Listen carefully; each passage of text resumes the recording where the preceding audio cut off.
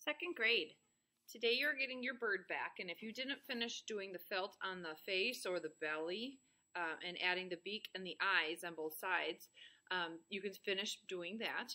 Then you can pick out some legs. Okay, you'll get two pipe cleaners, and then you're going to take the bottom of them and you're going to bend them up, and then you're going to bend them down. So it's like a V at the end, and then you kind of just pinch it together and it gives you two little toes. So once again, make it a V and then go down and then put it up against itself like so. You're going to insert those into the bottom so you can put a little bit of glue on the end of the leg. It's okay if it shows on your yarn.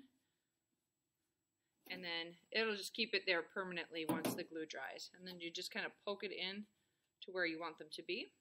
Then you'll also be able to pick out some feathers. You want a feather for the top of the head. So then you're going to add a little glue, stick it in. You're going to add a feather for the tail, and I found a really large one. I'm hoping that I have enough really large ones for all of you guys. But a small one will look good, or several small ones will look good. And then don't forget it needs a wing, so you'll do a wing feather too.